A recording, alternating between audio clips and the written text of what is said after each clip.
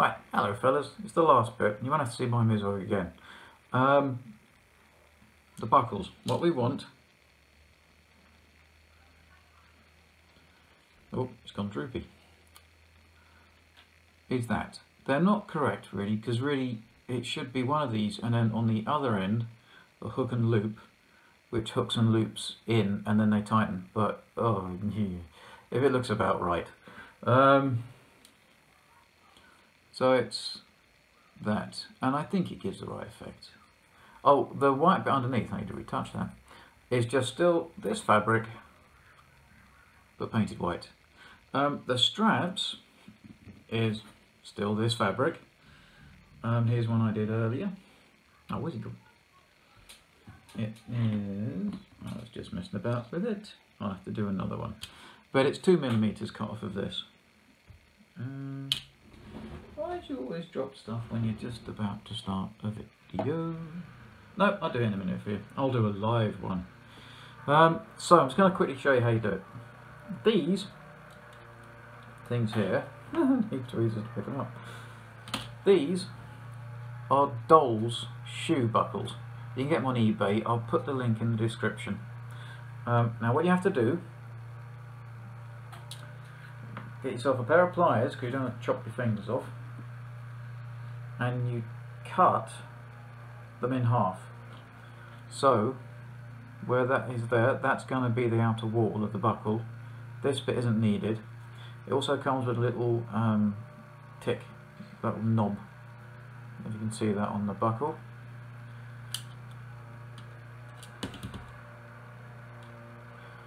If you can see that as a little knob. Oh, come on, focus. Cut that side off, you don't need it. It's just more filing otherwise. So let me just quickly show you. And you get yourself, I mean you can do it, I mean if you've got an electric Dremel drill, you can probably cut it off with the disc or whatever, but I just use a pair of these things, snips, or I don't know what they're called. I've also had for years.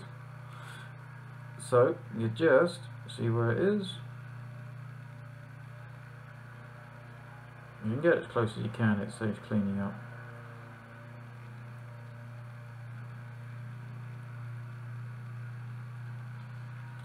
Voila.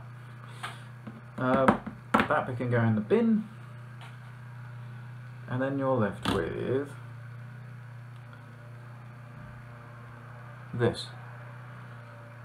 It will have some flashing from where you've cut it off on the edge. If you've cut it quite close, you shouldn't have too much. So then you just get your Swiss file without flicking it across the room, and then you file those edges off.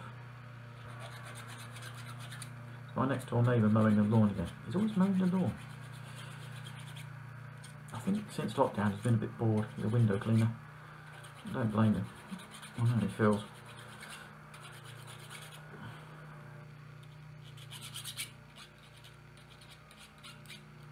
And then you are left with, hopefully you can see this, please don't flick out the tweezers, this, which is the outside of the buckle. So it is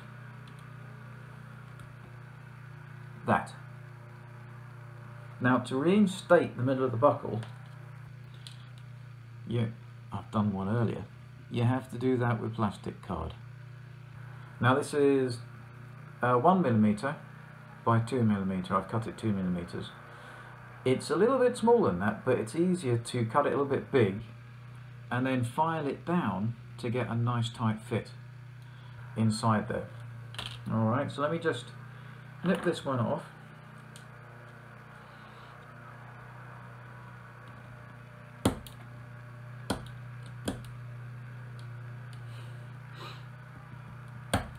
There we go.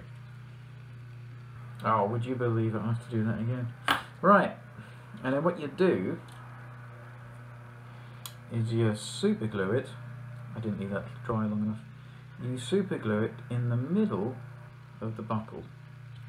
So let's file it down a bit so it fits.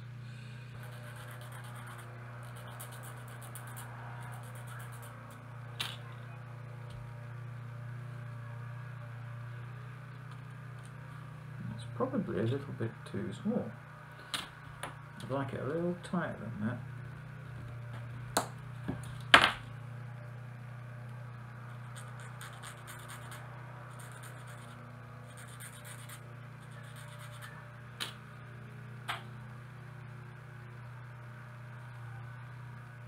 And try and get it as close to the middle as you possibly can, because you want enough room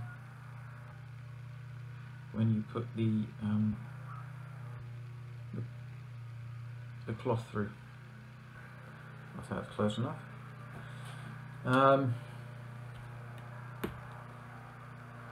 You can just make these super applicators. You can buy them with brass pins and stuff, or you can use bits of wire, but you can use like spur that you've turned into like an aerial.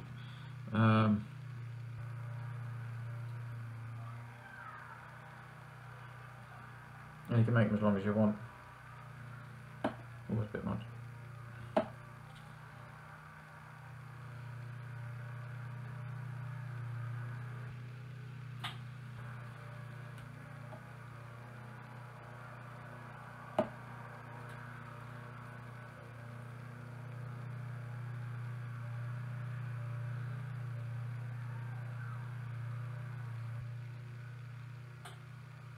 Now I promise this works, but as I say again, I'm sort of rushing it, not massively.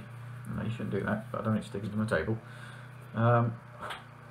Just to make sure that you guys get the video that you wanted, and you don't have to keep seeing me turning up with god-awful boring videos on how to make thermal sleeves.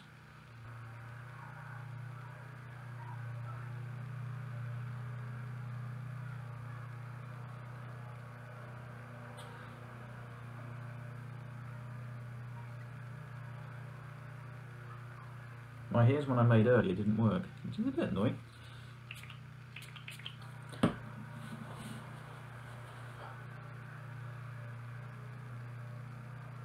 There we go.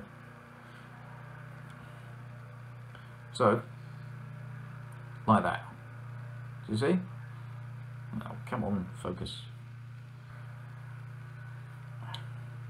I don't mean the Dutch prod rock band. So it's that. Then you slice that off.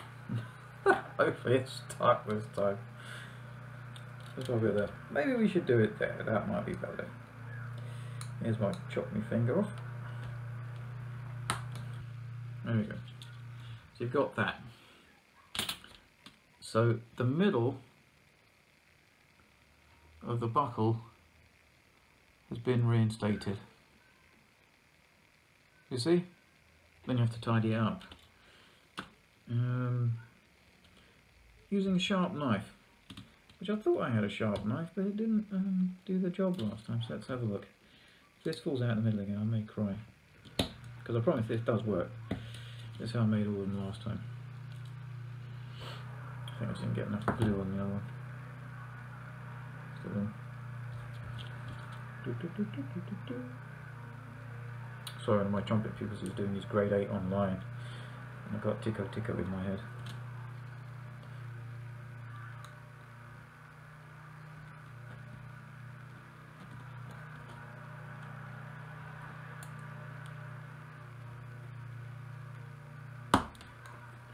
There we go. So, then hopefully you end up with, whoops, a little buckle. You would paint these before you put the cloth through, and also I would paint the cloth the colour you want to have the straps, because for two reasons. One, it makes the fabric even stronger again. It's like laminating, I suppose. And also, to paint this on would be a nightmare. And like say, for most of the fabric stuff, I've just been using, I airbrushed the paint on for the straps and also for that bit, because it's just easier and less messy. But with the gun barrel, I haven't. I use the paintbrush because it also helps keeps the hair down. So we've got that. Now they're a bit thick, bit like the bloke doing the demonstration. Now hopefully there's enough glue on this and it's dry. If you get another file and you start thinning them down a bit, that's all. And also you can contour them a bit around the edges, because if you look at them, like I say, they're kind of a curved strap tops. And by doing this, it just makes it all a bit smaller again and a bit more in scale. I'm not sure if they're completely in scale, but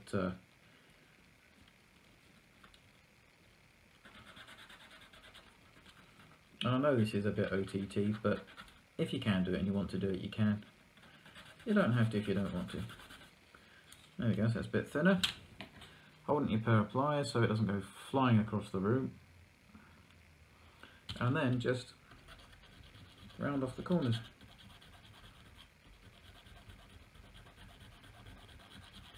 Not too much, because you don't want to go through, because that would be highly annoying.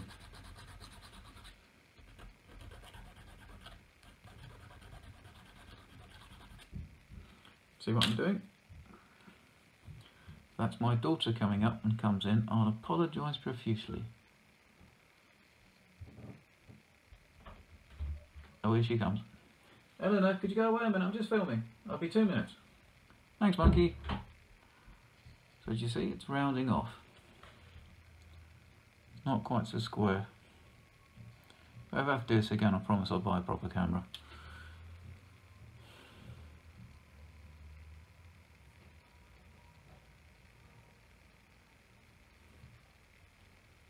What do you else say?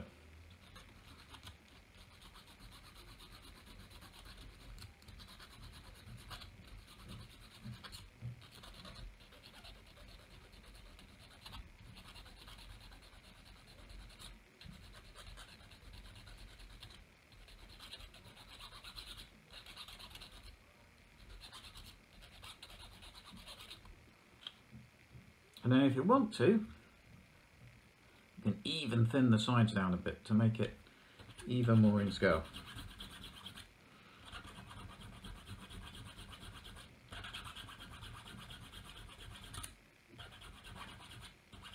I know this is a bit much, but if you want to do it, you can be bothered, you can. And I'll show you what you end up with from the buckle.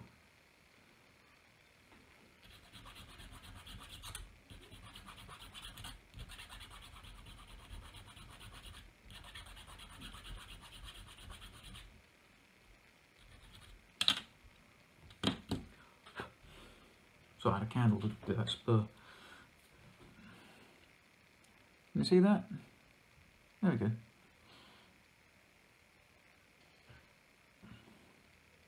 Just like that. So then you get another little buckle. And that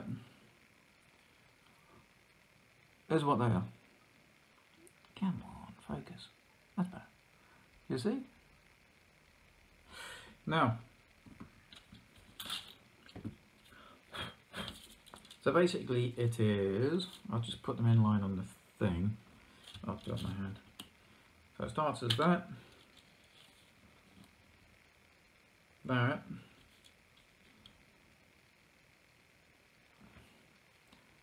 So it ends up like that. So that's the big buckle. That's the buckle with it chopped in half. And then that's it with its filing down. And the middle bit of a buckle reinstated. I have no idea what it's called, but that's what it is. Now, when you put the, oh no, there we go. So here's the cloth inside the buckle. It's a spare one. It's a spare one. So here's the cloth. Now this would be painted before I do this, but I haven't done it. Let's have a look. I think that's less frayed.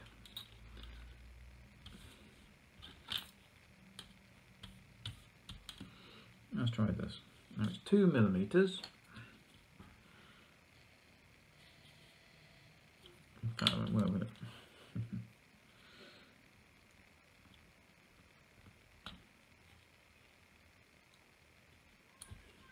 Now make sure when you do this you have as sharp as you can knife, This, with this pre-painted, it won't fray as much as this. It'll be thicker again, and it'll be a much more solid concoction.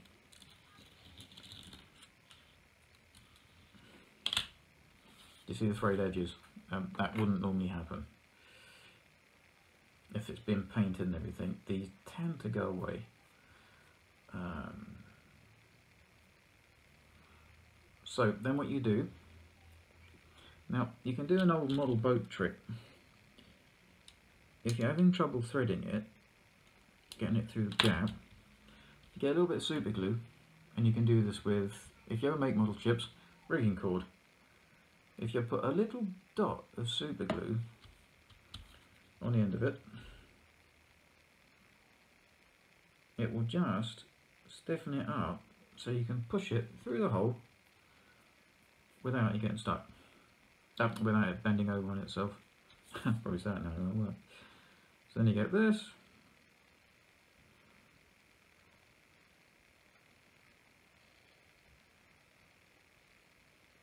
and if that still doesn't work, you can do this. If you cut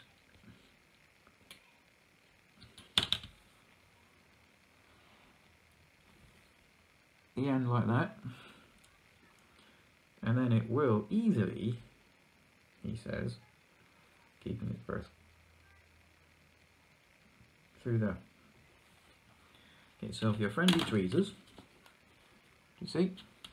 Friendly tweezers. If I can see it. And then pull it through. Now this is all very, there's bits of cloth everywhere, and it shouldn't be this manky.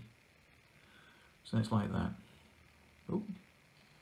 Like that. So then what you do is,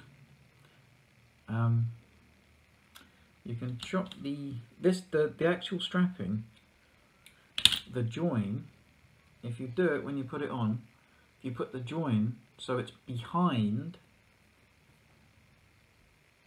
the top of the strap. So if that makes sense, when you put it on the barrel, where you super glued the strap together, it's not seen. It's not seen.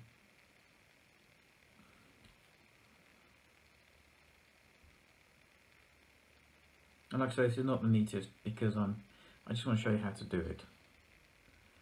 There we go. That's really not very neat. It should look like that. So a lot neater. Just take your time. If you spent all this time making these, don't spoil it with putting the strap on stupidly, like I did just then. Alright, let me just tidy this up a bit, because it's a cloth coming out of everywhere.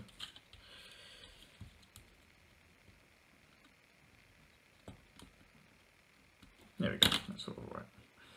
So it goes like that. And then it just works like any other buckle. Yeah. So you would bring it through the back. Which one it is?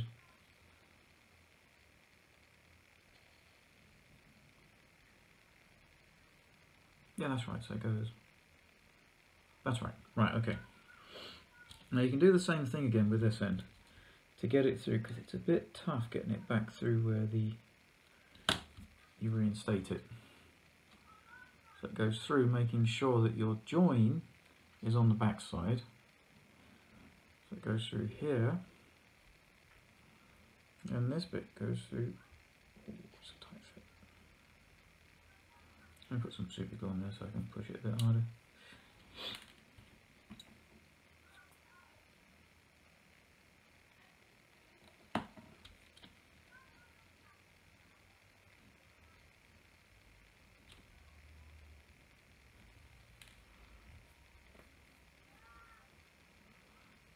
It doesn't help that the cloth like is a little bit.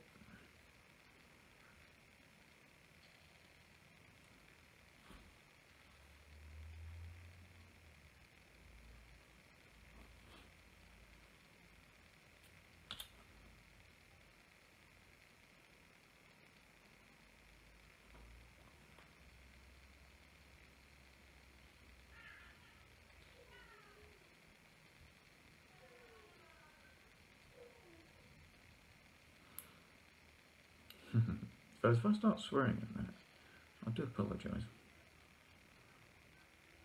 This is the fiddliest thing to do.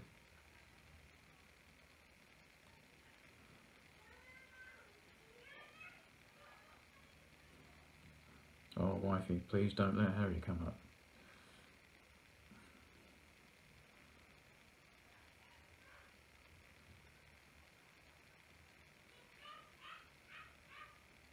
Come on. Thank you.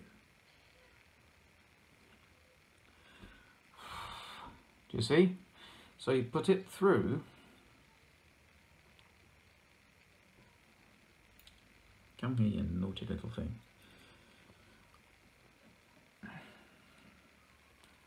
So you put it back through the top loop, so the bottom loop is still free, because then you get this and you feed it back through again. So let's get the barrel.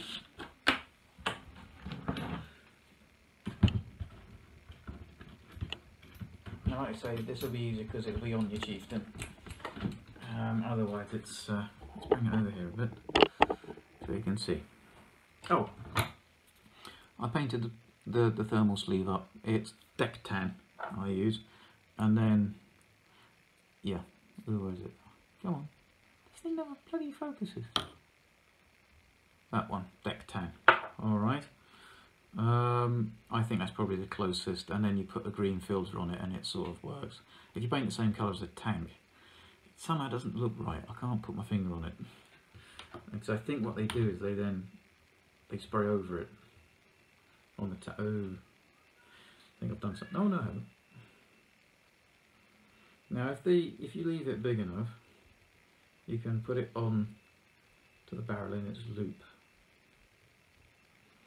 What we'll do is, now it seems to be where the join is, have I done it upside down? Where the join is, that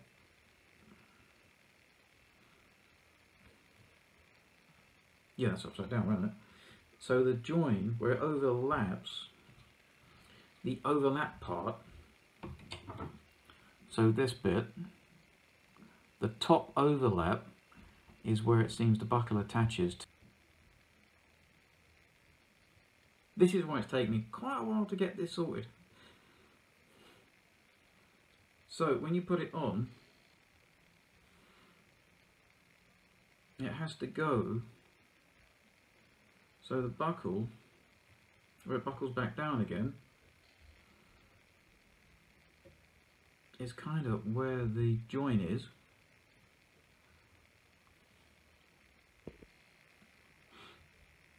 And then you feed it back down through the hole that you've got free.